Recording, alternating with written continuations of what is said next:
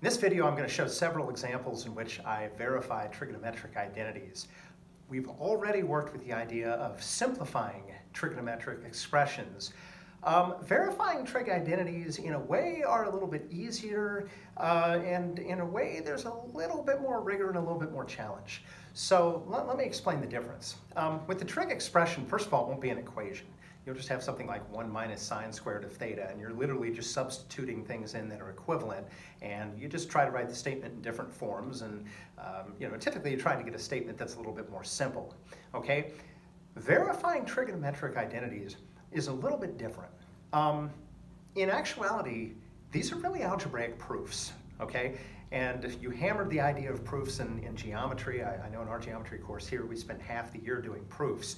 The most important idea in math, beyond basic equation solving and that sort of thing, is the idea of proof. Because if you observe some kind of pattern, you need to be able to show, did I just see this work out a couple of times and it kind of works sometimes and it doesn't work all the time? Or is this something that I can always rely on being true? Okay, so that's the idea here. We're going to have a statement, and it's a true statement. Okay, so this statement here is telling me that the sine of an angle times the cosecant of an angle is equal to 1. Okay, it is a true statement. Just like when you wrote a 2-column proof in geometry, they gave you a fact. They gave you a list of things, and they said, prove this. And it was always a true statement. Okay, you just had to figure out mathematically, how do I show that it's true? So I kind of like these problems in the sense that they start you off with the answer. Okay, you know when you're done because you get that statement. Okay, now, where is this a little bit more in depth than what's happening in the simplifying trig expressions? This is asking you to verify it, okay? So this is a proof, okay? And in a proof, I should see every single step, okay? And I'm, in fact, going to ask you to do this in a very, very careful way.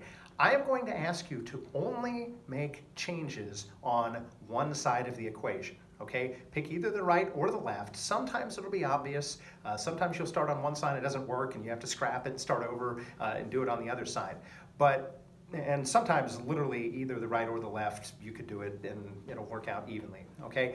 But I only want changes made on either the right or the left, okay? So in this example, most of the time, take the statement that's more complicated and try to get it down to the statement that's more simple. So I'm gonna make my changes on the left, okay? I need to see each step. I need to see, I started with this, the next step, I replace something, here's my entire new statement. I should see an entire equation every single time. You don't have to write a bunch of sentences saying what you were doing, but I should be able to follow. Oh, one thing disappeared and got replaced with something else, otherwise, new statement. So I should have an equation, another equivalent equation, another equivalent equation, until you get down to the end and you have the same thing on both sides. Okay? So, in this one here, I know that cosecant's the same thing as 1 over sine. Okay? So I'm going to rewrite the statement. I'm not going to touch the sign.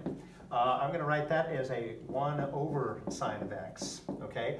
And I'm not touching the right-hand side here. So again, I have a true statement. I wrote another true statement.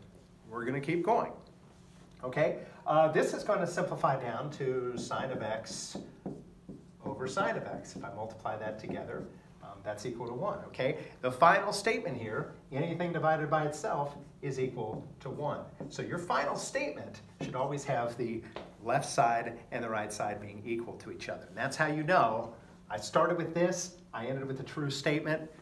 This thing is a true statement, okay? So anytime I see a sine times a cosecant, I want to say it's equal to 1, that is totally legal, okay? So let's take a look at one that maybe has a little bit more going on in it. All right, the second one here that I'm going to do is the cosecant of x minus the sine of x is equal to the cosine of x over the tangent of x. Okay, again, there's no rule about whether or not the sine or the cosine is easier to work with. However, my experience has generally been that it's hard to introduce addition and subtraction into a statement, to try to work adding and subtracting into this over here. So I usually start on the side with adding and subtracting, although again, sometimes you see something, maybe you see like a Pythagorean identity or something like that, and you can replace something. So it's certainly not a hard and fast rule. But I'm going to start on the left. And again, only change one side of the equation. Change it into the other side of the equation by substituting equivalent statements. Okay, so cosecant's the same thing as 1 over sine. I'm going to replace it with the 1 over sine of x. Okay, and then touching anything else.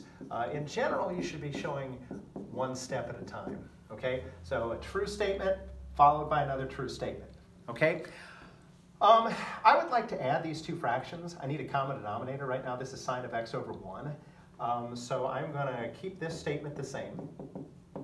Okay, and the sine of x over 1, I'm going to multiply the top and the bottom by sine of x over here. So multiply, this is basically sine of x over 1. Multiply the top by sine of x, we'll get sine squared of x. Multiply the bottom, it's over 1, by sine of x. And now we have a common denominator with these two things being subtracted, okay? And then, of course, we haven't touched the right-hand side, so everything gets copied there again.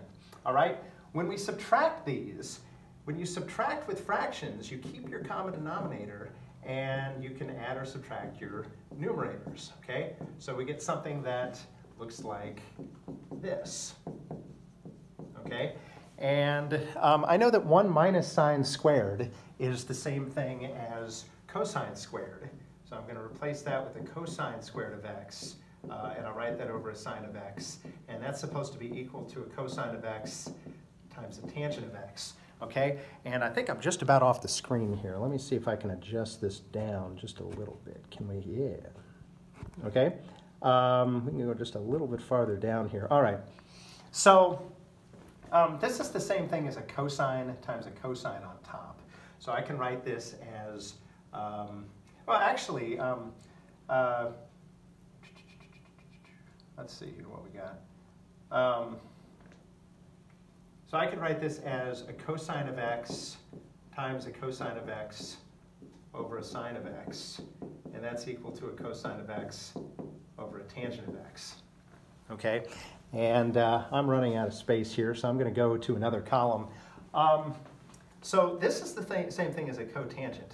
So my next line here would be that I have a cosine of x times a cotangent of x. And that's equal to a cosine of x over a tangent of x, okay? And basically now, hopefully you see where I'm going with this. Cotangent's the same thing as 1 over tangent. So I can replace that with a 1 over tangent of x, and that would be equal to a cosine over a tangent, okay? And of course, that's cosine of x over 1 times 1 over tangent. That's going to give me a cosine of x over a tangent of x is equal to cosine of x over tangent of x. So I have transformed the left-hand side into the right-hand side. At that point, I'm done. I've verified that identity, okay? And again, the big idea here is from each step to the next, I should be able to see this got replaced with that, okay? This got replaced with that. We combined these to be this. You should be able to follow from step to step. If you're doing 2 or 3 things in a step, you're not really verifying it. You're just kind of saying, well, I know I need to get to the bottom, so I'm going to skip down there. So again, these are proofs. You'll know what the answer is. That helps. But you do need to show each step, and the entire equation needs to be written each time.